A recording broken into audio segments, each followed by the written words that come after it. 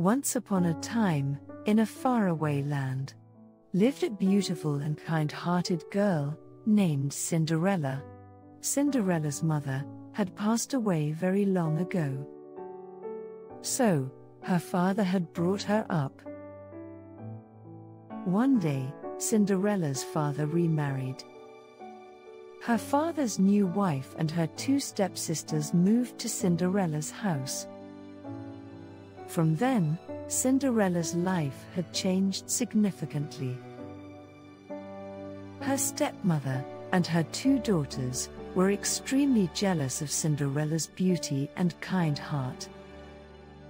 Cinderella's stepsisters were not beautiful as she was, and they were evil-hearted and rude.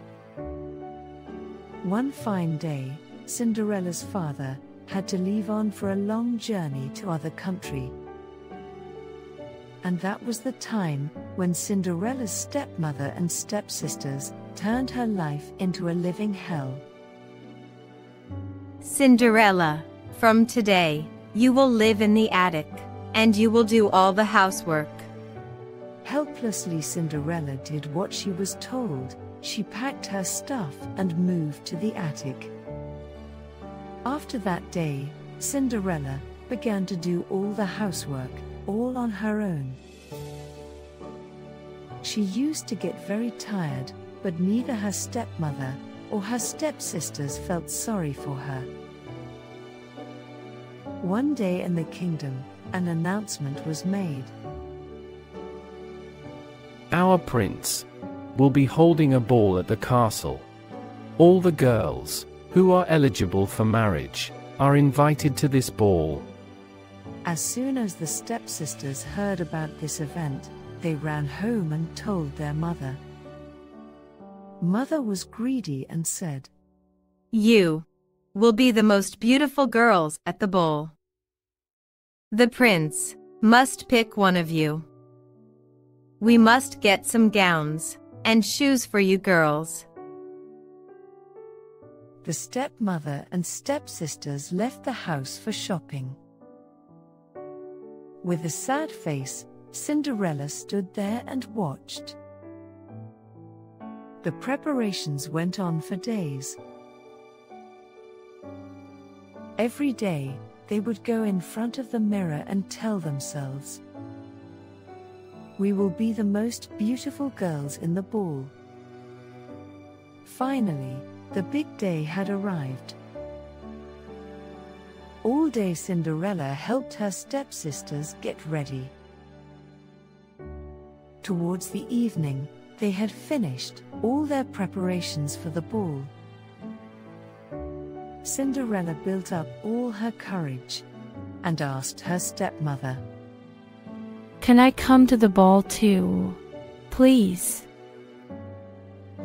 With funny voice, her stepmother said, This ball is not for the maid, my dear, so you cannot come. Her stepmother and her stepsisters made their way to the castle.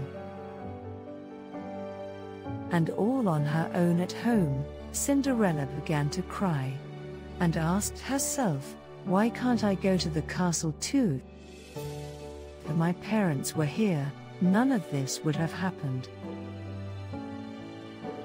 Right at that moment, a very bright light appeared. Cinderella did not understand what it was. Suddenly, a beautiful fairy appeared in the middle of the light. Cinderella could not believe her eyes. The fairy was her mother. "My beautiful child Cinderella, don't cry. You too will go to the ball at the castle." Cinderella was very happy to see her mother. "Mother, how can I go to the ball?" "Just look at me. Do not worry, I'm here to help you. Now, go to the garden and bring me a pumpkin and 7 mice." Cinderella could not understand why she wanted these things, but still she did as she was told.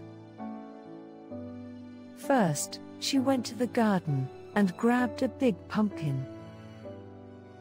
Then she went to the attic, got her mice friends.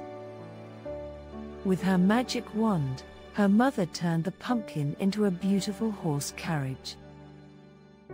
Then she turned the mice into beautiful white horses. Then touched her with the magic wand. Cinderella's old dress turned into a beautiful gown. Surprised Cinderella said, I look like a princess. Now it is time to go to the ball, but don't forget. You must be home when the clock strikes midnight. Cinderella listened to her mother very carefully and started to the ball. When Cinderella entered through the grand doors to the ballroom, all the eyes were on her. Her stepmother and even her stepsisters could not recognize her. Suddenly, the prince appeared on the stairs. Cinderella really stood out amongst all the young women at the ball. The prince saw Cinderella and fell in love with the first sight of this beautiful young woman. With everyone watching curiously, he began walking down the stairs and slowly approached her. The stepsisters were very excited because the prince coming towards them.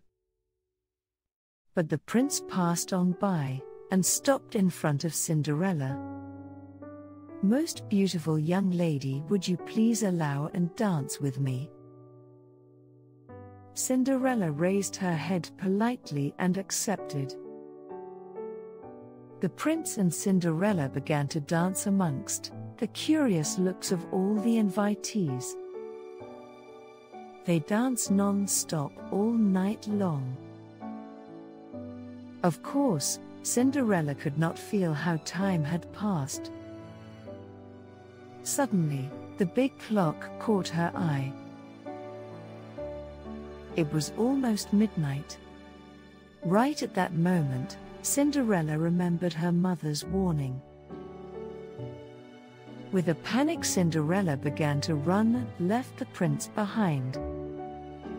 When she was running down the stairs, she dropped one of her shoes. She did not even have time to go back and collect it. The prince ran after her and stopped when he spotted her shoe on the stairs. Find the owner of this shoe. Even if you have to travel the whole country, just find her. The prince's men went door to door in the kingdom and looked for the young girl who owned this shoe. But the shoe did not fit any of these girls. At last, the prince's men came to Cinderella's house. Cinderella was very happy to see the king's carriage in front of the house. Right when she was about to leave her room, her stepmother appeared at the door. The prince's men said, It is the prince's orders that every girl in the kingdom must try this shoe.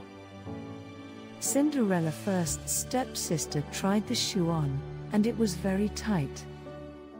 Next, her second stepsister tried the shoe on, and it was very loose. Finally, Cinderella tried the shoe on. Now everybody was in shock because it fitted her perfectly. Young lady, are you the owner of this shoe? Cinderella nodded. Yes. Then you must come to the palace with us. Cinderella went to the castle with the prince's men, and they took her in front of the prince. Right when he looked in her eyes, the prince knew it was her who danced with him that night. I finally found you, my princess. Would you marry me? With tears in her eyes from happiness, she accepted the prince's offer. They got married and lived happily ever after.